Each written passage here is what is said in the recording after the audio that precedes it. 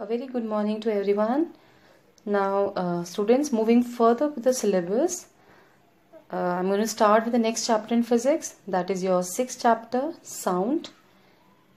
Before I start explaining, let me tell you that for today's video, I'll be entirely focusing on this topic, sound. That means I'll tell you what exactly sound is, how sound travels, and why we term sound as a form of energy. Right? So let's start with today's session. Now let me begin by defining sound. I'll just give a very basic statement. Sound is a form of energy that produces the sensation of hearing. Now there are 2 points I'm getting from this definition. First is sound is a form of energy, and the second one is it helps us to hear. The second one is quite obvious. We are surrounded by so many objects. We can hear the sound of moving vehicles, horns, television, music system, the animals producing sound, and of course we communicate with each other. We can easily recognize our family members, our friends, just because of their voice or the sound produced. The second point is clear, but the first one, we really need to understand this point, that why am I saying sound is a form of energy? For this, I'll just give you a situation and just visualize. There's a drum and you start beating the stick. What do you observe? Sound is produced. Second case, if you love playing instruments, what happens when you plug the strings of a guitar? Again, sound is produced. And the next one is clapping your hands. When you clap your hands, what are you doing? Sound is produced, but the thing which is common in all these cases is, in all the 3 cases you are applying force. Energy is utilized. If you are beating drum, if you are plucking the strings of guitar, or you are striking a table, banging a table, in all the cases energy is utilized, and whatever energy, force you are applying, that is transferred, and in the form of vibrations it reaches us and perceived by our brain as impulses. Okay, I'll just explain this more with the help of vibration. Let us try to perform an activity. Not perform an activity, but show you an activity with the help of graphics so that you can understand it better. What exactly am I saying when I'm saying transferring energy and vibration? Let's try to understand it with the help of this graph. Now the given graphic will help us to understand what vibrations are and how come a vibrating object produces sound. You just need a plastic or a metal ruler for this, and and a table, study table. Now what you have to do is, you take a plastic or metal ruler and place it on the table such that around 10-15 centimeter of the scale extends beyond the edge of the table. Next, you have to do what? Just press the projecting end of the ruler with one hand and flick the other end of the ruler with a finger. It's going to be really interesting. Perform this activity.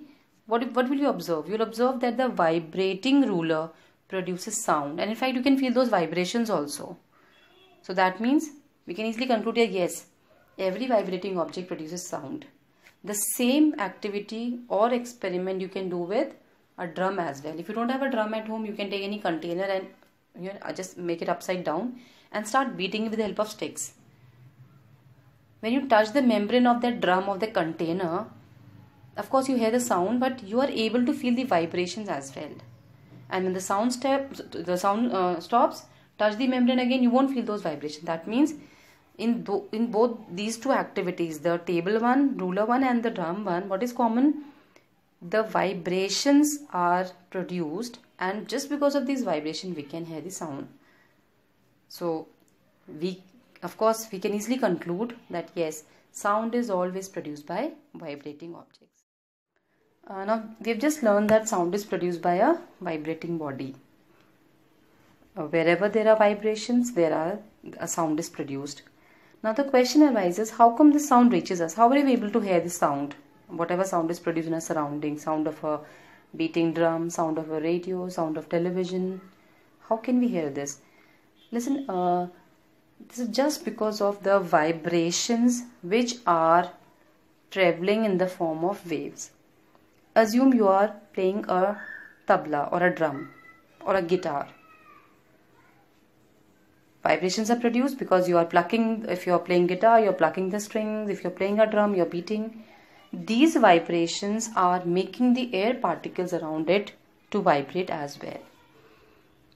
And these vibrating air particles are going to collide with their neighboring molecules, neighboring particles.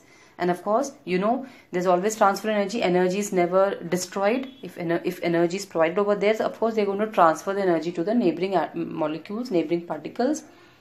And these particles are going to set up a wave over there. And this wave is nothing. It is simply back and forth movement of the particles. The moment these vibrations travel in the form of wave, our ears are going to pick up these vibrations and they carry it to our eardrum, external ear.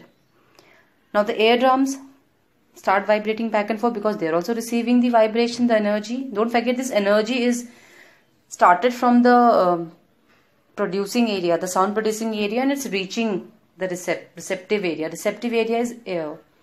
So these vibrations are transmitted to the brain further, and the brain is going to interpret and send the impulses to the brain that yes, this is the sound of a drum or this is the sound of a guitar. So in this way sound travels and is received. Well, this brings me to the end of today's discussion. In the upcoming video, I'll be discussing about propagation of sound through matter and the speed of sound in all the three mediums, solid, liquid and gases. Here's an assignment for you to be done in your fair notebook. And the most important thing is, make sure you watch this video attentively so that you can understand the concept which I explained right today in this video, right? That's it for the day. Thank you for watching.